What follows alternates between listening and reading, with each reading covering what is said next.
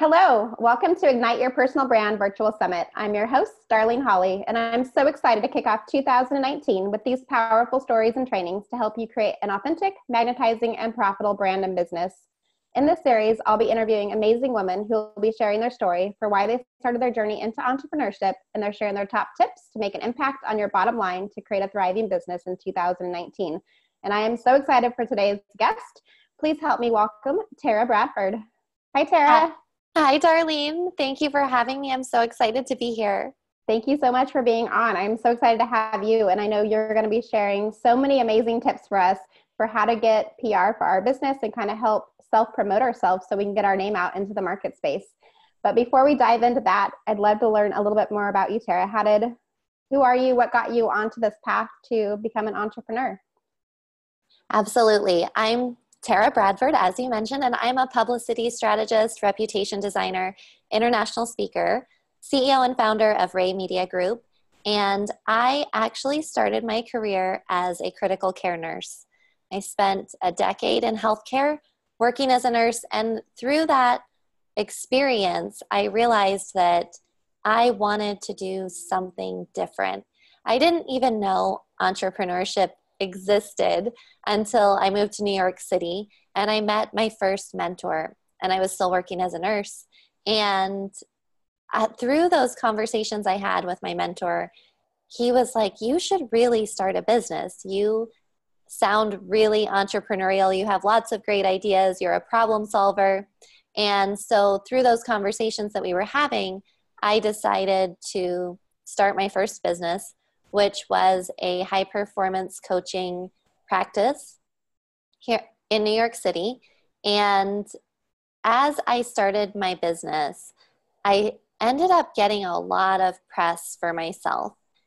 I started my business in October, and by December, I had my first clients, and I also got an introduction to the executive producer of the Dr. Oz show. And I wasn't quite sure what business I had on the Dr. Oz show, or what I was going to talk about, or why that was even happening, or how it could help my business. It just sort of happened.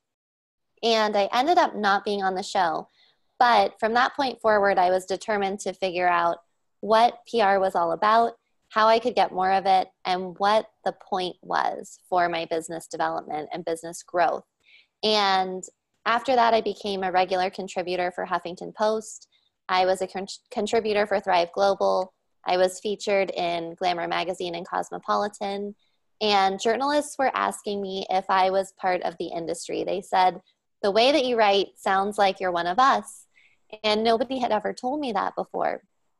And then I was on multiple podcasts throughout the course of a year. And I ended up being featured in the media every 2 weeks for those 12 months.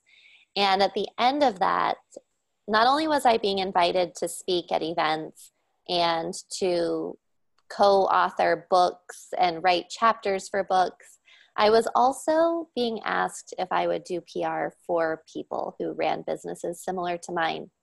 And at first I said no. I was like, I'm not a publicist. I've never worked in an agency before. I don't know what I'm doing. And then I was invited to guest lecture in the communications department at a university in New York City for their bachelor's and master's programs. And that was when I really decided and realized that I had taught myself how to do this, and I was already doing it for myself, and started teaching other people how to do it in my program, Imposter to Influencer, and then launched my PR agency so that I could help other leaders who either are running businesses or who want to be the face of their business become those thought leaders and share their stories in the media as well. That's amazing. So a lot of your journey then into teaching about PR and how to get your name out there was self-taught. You started that process on your own and just found that it was working and connecting, which is amazing, because I know a lot of times it takes years for people to figure out how to do that, and you did it so quickly. What do you think was your secret sauce to that? What do you think was the one thing that really clicked for you for getting your name out there? I think it was building relationships and connecting with people and networking. I ended up networking a lot in New York City because I didn't know anybody when I moved there. And through that networking, I met lots of different kinds of people. And so that's probably what started it, was that building relationships just came naturally to me, and communication and getting to know people and seeing their strengths and inviting them to talk about them, being curious about who they are and what they do, what their workday looks like. And part of that came from me wanting to reinvent my career, to change career paths and industries. So the curiosity was genuine and just came natural. Wow. So I know a lot of my clients, and even myself sometimes too, like I'm a little nervous to put myself out there to be featured or to get the marketing and the attention that I need. It's a little nerve-wracking at points. And I know that a lot of people that I talk to just aren't sure how to even do it. So what do you think are the biggest reasons that hold us back? And what are some ways that we can kind of start getting ourselves into a place to where we feel comfortable having ourselves in magazines or in articles or on podcasts or all those amazing places that we need to be so we can get our name out there? Yeah, absolutely. That's a great question. And I have to preface my answer by saying I was not always comfortable speaking in front of people. In fact, I was super shy as a kid. And in high school and college, we had to give presentations. I was always the person reading from the paper, not making eye contact, turning bright red, breaking out in hives, wishing it would end and wondering, why do we have to do this part of school? Like, I hate it. And even as a nurse, I had to present information about my patient in front of 5 doctors every morning. And I would still turn red, and I still felt uncomfortable talking about it because I was thinking, what if I say something stupid? What is everyone going to think if I sound really dumb? And what if I don't sound like I know what I'm talking about? And so I would always let someone else be the person to share the information. And in my mind, I would be thinking, that's exactly what I was going to say. I should have just said it, but I didn't. And public speaking was never on my bucket list of things that I wanted to do. And now I speak quite often. And so I would say, if any of these things are holding you back, like I don't want to be the center of attention, I don't like talking in front of people, I don't want to sound like I'm bragging, or what if I say something stupid? Any of those fears that come up, fear of judgment, rejection, even fear of people being trolls on the internet and disagreeing with you, the way to overcome that is by taking action. Because those fears make us want to isolate ourselves. They make us want to hide.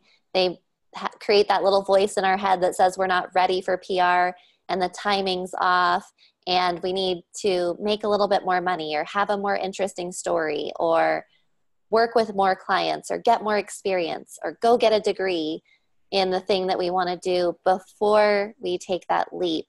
And what you really need to do is take action. And I did not go from coaching people in October to feeling confident being on the Dr. Oz show in 2 months. This was something that happened over a period of time. And one of the things that I decided to do was to spend the 12 months before I started my business overcoming fears. So I made a list of everything I was afraid of. I was afraid of heights. I was afraid of public speaking. And I just did those things. I was afraid of eating dinner by myself in a restaurant and asking for a table for one. Things like that I thought, oh my gosh, I'm going to be judged for this. I just went and did it and proved to myself that nothing bad was going to happen to me if I just did it. And with the public speaking, I ended up taking a job as a nurse in the operations and regulatory department of the hospital and teaching a class on neurology, a 4-hour class, once a month for 18 months, the 18 months that I worked there. And I started out just teaching the first 2 hours of the class. And then eventually I was teaching the full 4 hours.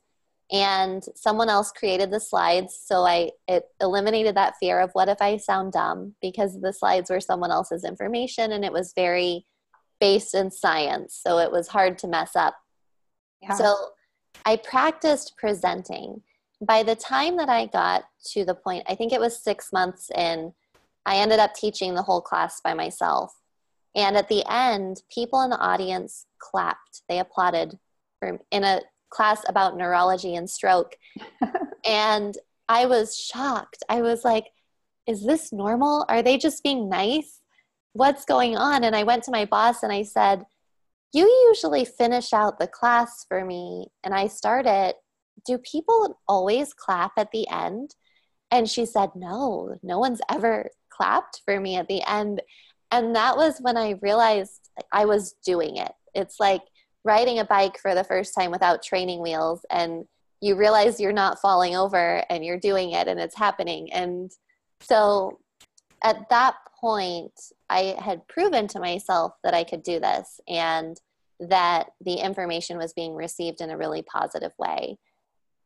And then from a PR standpoint, I just started signing up for podcast interviews for new podcasts and writing articles and just going through the process of doing it and learning by falling down and getting back up. So I did have a podcast interview early on that I did not think went very well. And the questions that the person asked me, I felt like I was in a therapy session and I was sharing some of the most vulnerable parts of my life for the first time ever, and it was being recorded. And knowing that you can ask someone to not publish something, and how do you ask someone not to share that part, even though you agreed to it, but you changed your mind. So you are allowed to do that and giving yourself permission to do that. The other one was I wrote an article about Me Too, and I included some information about the stages of grief from my medical background. And that article wasn't well received by everyone.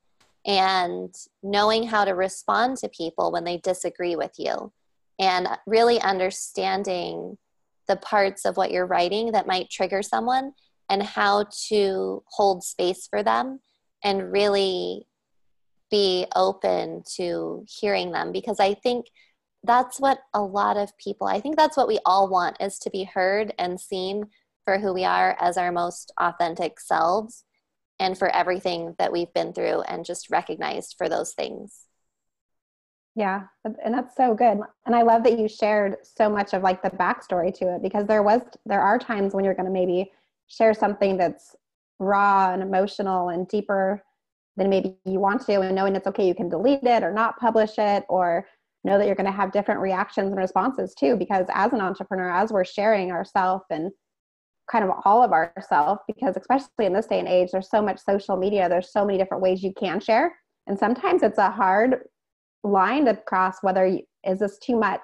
Does my audience need to hear this?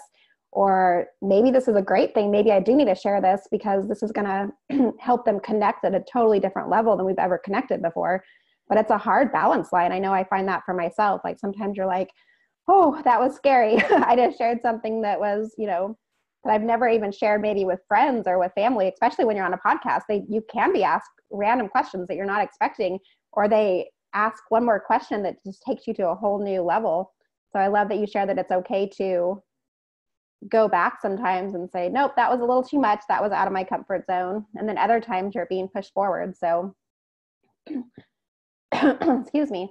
So how do you get recognized as an expert? I know there's a lot of different ways that you can get your name out there. What are some of the best ways that you can start to be recognized as an expert and not feel like you're an imposter? One of the best things you can do is to take action towards the things that you want to be doing. So if you want to get featured in the media, start guest blogging, start writing articles that can be published on other platforms, and putting your message out there into the internet, into the world, so that other people can read it, is one of the best things you can do for your business to generate leads, to grow your email list, because you're tapping into audiences that already exist. And that's going to drive more traffic to your website faster than you could organically just using social media or Instagram stories or Facebook Live videos, because your reach is only so far, and they're constantly changing the algorithm, changing how many people you can reach. And so by tapping into these audiences that have already been built, you are skipping some steps, but you're still attracting leads organically, which I think is a really important point to make, that you should grow your audience organically first before you start paying for advertising. Otherwise, you're wasting your money, because if you pay for advertising too soon and you haven't built an audience, then your targeting is going to be off. You're going to be attracting the wrong people, and you're not going to be seeing the results that you want to be seeing. Yeah, and that makes sense, because you want to be able to draw people in and connect with them before you're paying for that. Make sure it's working, kind of get that proven system that's working for you.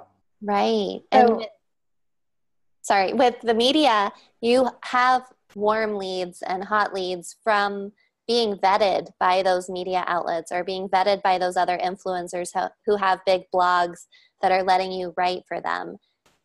The people following them already know them, like them, and trust them. And so when they say, let me introduce you to my friend Tara, similar to how you are doing here with the summit, you're introducing your audience, and the rest of us are introducing our audiences to the people in the summit to say, I trust this person and they have something interesting to say, something valuable to say, and I want you to know who they are. Yeah, and that know, like, trust factor is so important, especially as you're going out and just sharing who you are. When you have an audience that's already welcoming and warm, it's so much easier just to be yourself and connect and start to grow in that organic way as well. They already feel like they know you, because they already know, like, people know me, so that they're automatically going to want to hear what you have to say, because they trust that I wouldn't put somebody in front of my audience or in front of my friends who wouldn't give great value or share amazing things. Right. So once you get those guest posts and you get podcasts and you're starting to get some traction and get out there into the market space, how do you connect that to your audience to where you're able to get people to say, look, I was featured here, or I'm on this podcast? How do you use that information to really grow your audience in another, like, even more organically? Like, how do you use that to say, you know where I'm going with this? How do we use that? Yes, yes. You absolutely have to use it. I talk to so many people who say, I was featured in Forbes and nothing happened, or I was featured in HuffPost and then nothing happened, and I still feel the same. My bank account still has the same amount of money in it. I don't really know what I'm supposed to be getting from this. And so you really need a strategy around your publicity. And some of the things that you can get out of it are growing your email list, driving more traffic to your website, driving more traffic to your lead magnet. But sometimes it is just brand awareness. And no matter what you're doing, it's way more than just logos on your website. And so a lot of people come to me and they're like, I need the logos on my website so that people will trust me and they'll hire me. And I'm thinking, well, how many people are actually visiting your website each month or each week? And is it really significant enough that they're going to care if those logos are there or not? And the truth is, if you're a small business owner or a personal brand or a coach or consultant, all of the traffic that goes to your website, you are driving it there. And people are not just Googling you and going to page 13 to find you. If only it was that easy, right? I know, it's not happening that way. And so no matter what's on your website, it doesn't matter how brilliant it is. If no one's going there, then they're not seeing it. And so the self-promotion piece is huge. You need to be sharing your articles that you get featured in on your social media feed, on Facebook, on Twitter, on Pinterest even, in your Instagram story, and writing about it and repurposing that content so that it amplifies it, so it reaches more people. because not only are you accessing the existing audience of that publication, you're also using it to build credibility and social proof with your existing audience.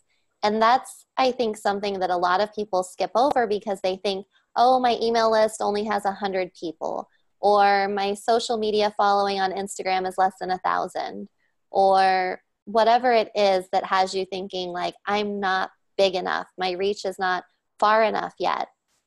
But if you reframe that and think, if I had those 100 people on my email list in my living room right now, that would feel like a whole lot of people. And realistically, can I even work with 100 people in a year? I can't. No, that would be exhausting. that would be too much. So having a small list or having a small following of super engaged followers who have been following you for a while, who love everything that you write, letting them know, hey, I got featured in Forbes, it adds another layer of, it could push them over from liking you to trusting you.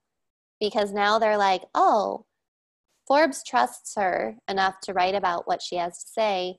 Maybe I should pay closer attention to what she's doing. And maybe I should hire her. It really takes you to the next level. And the key there is for you to start seeing yourself the way that other people are seeing you, even though you feel the same. You're like, I got featured in Forbes and nothing happened and I feel the same, but other people are seeing you differently. And if you don't catch up internally with how your external environment is evolving, you're going to miss those opportunities.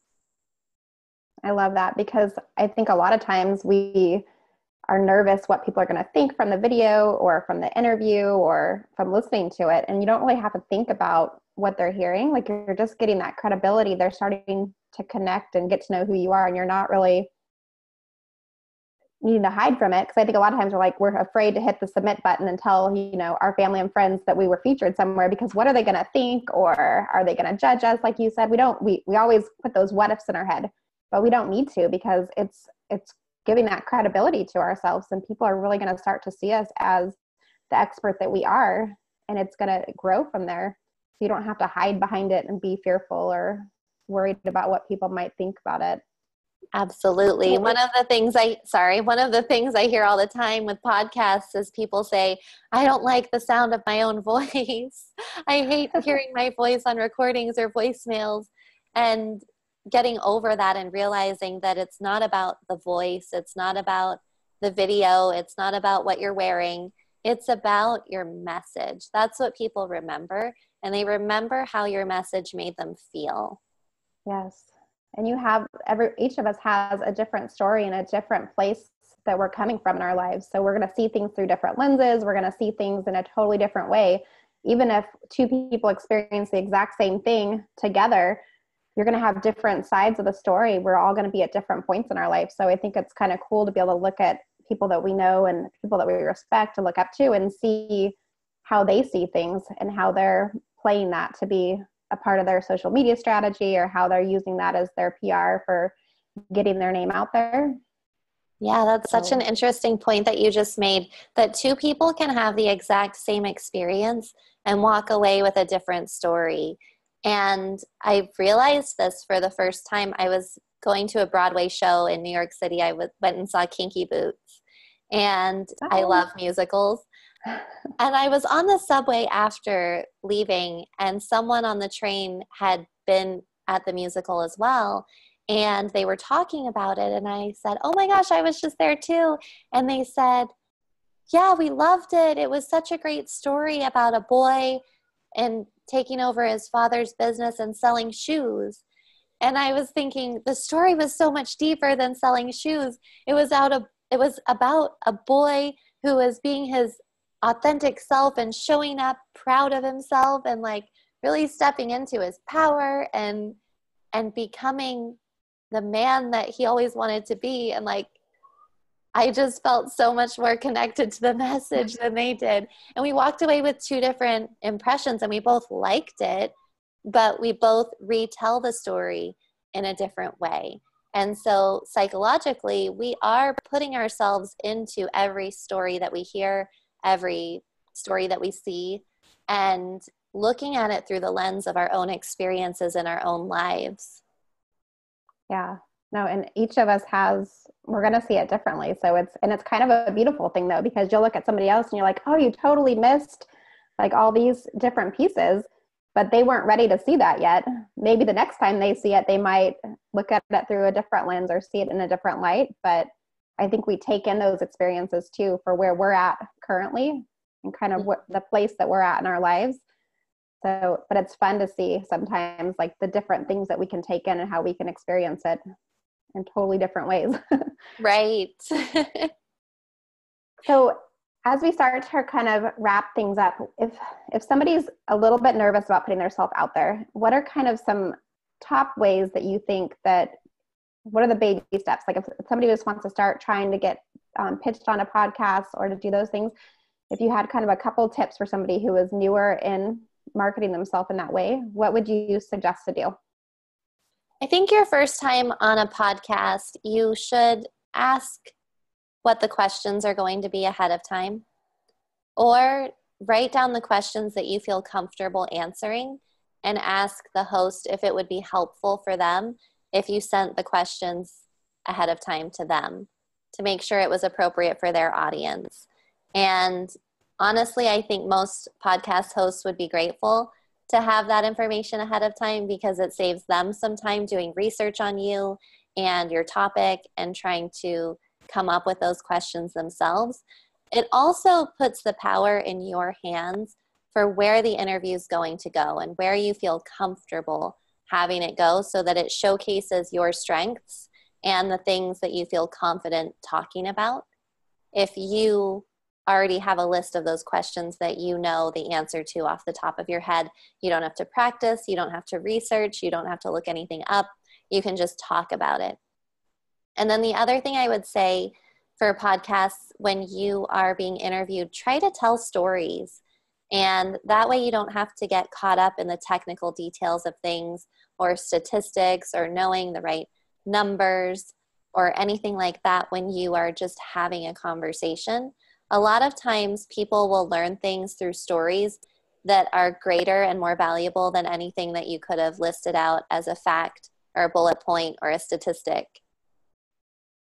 Yes. And storytelling is, I think, in every piece of communication that we're using as a business owner, whether it's in a blog post or it's on a podcast or if it's in just a social media post or even your day-to-day conversation, like people are going to relate to you more when you're just sharing about who you are and experiences that you've had.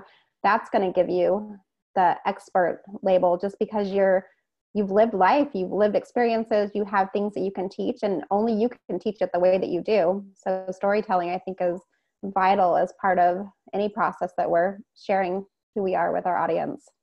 For sure. And definitely podcasts and guest blog posts are the lowest barrier to entry. So it would be the easiest for you to get featured in those places first. And TV is the hardest. So I would strategize that way. Start with podcasts, guest blogs, then go to digital and print publications, and then go to local TV and then national TV. Okay.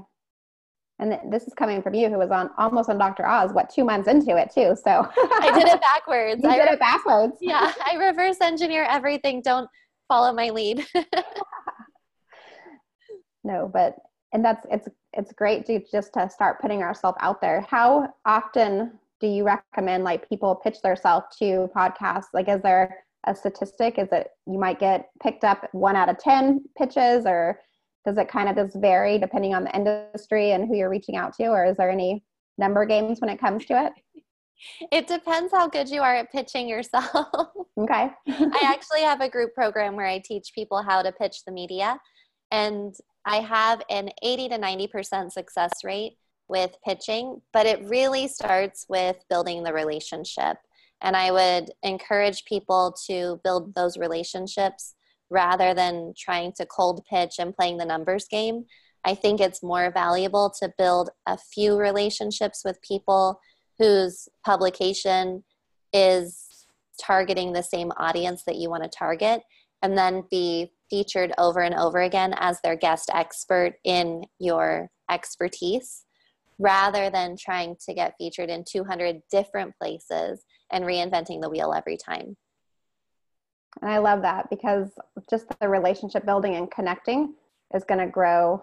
It's going to have that snowball effect, because once you get to know that one person, they might have connections. They have other people they can connect you with. So I definitely agree, like building relationships and really building something where you can snowball and grow from there is so much better than trying to hit every single person you know, or you can find when you do a Google search for podcasts, because you want to make sure that you're building the right relationships, and that you're also going back and making sure it's the right place where your audience is going to be, because you could pitch yourself to hundreds of podcasts, but if your audience isn't listening to those podcasts, it's not necessarily going to do anything to grow your business and grow those connections as well. Right. And then it feels like a waste of time, and it feels like it's not working. I will say, after being featured over 20 times in a year, that was the tipping point for when I started being invited to speak and invited to be on expert panels, and all of those other opportunities that came my way happened after being featured, about around the 20 mark. Good to know. That'll help a lot of us as we're looking at our the different podcasts and different interviews that we've been on. We're able to go, oh, look at how much credibility I've just built. And I think it gives you that confidence too. Like, I know every time I get featured on a blog or something like that, it gives that internal confidence that there's one more place that I put my name out there. I've shared my story one more time. So just keep doing it and keep putting the effort into it. And, my goal is to at least be featured one time per month is what I've been kind of using for the past year. And I'm slowly starting to get that traction. So it's nice to be able to go, okay, I've been seen a couple of places. It's not as scary as it sounds.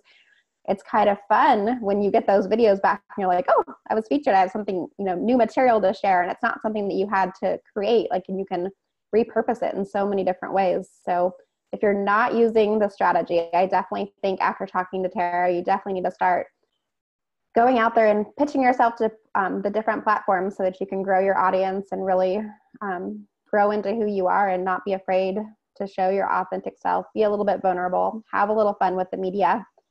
So I know you have a free gift for us, Tara. Can you tell us a little bit about what those of us that have participated in the summit are going to be able to get from you? Yes, I have a PR checklist on my website, 5 things that you can do to upgrade your online credibility right now. And I have a 5-video training series that goes along with it to explain each of the 5 points on the checklist. So you can head on over to my website. I'm sure Darlene will put the link in the comments, but it is tararaybradford.com/PR-checklist, and you'll be able to download that checklist today. Awesome. And I have seen this checklist and it's gold. So definitely download it. Start putting into effect in 2019 all these little things to start letting yourself shine and start being seen more. And I know all of us are rooting for you and cheering to see what all of us are doing as we grow our audiences and grow our business with us. So Tara, how do people find you? I know people want to connect with you and are going to want to follow you or stalk you or whatever we call it these days. Where do you spend most of your time? Most of my time is on Facebook or LinkedIn at Tara Rae Bradford for both platforms. Okay, perfect. And I will have those linked below as well. Well, I appreciate you so much for coming on and sharing some of these tips with us. I know PR is something that my clients have struggled with, and I think a lot of women are just fearful for being seen. So I think it's such a vital piece that we add to our marketing strategy for 2019 and as we continue to grow our businesses. So thank you so much for being on with us today. Thank you for having me. It was such a pleasure to be here.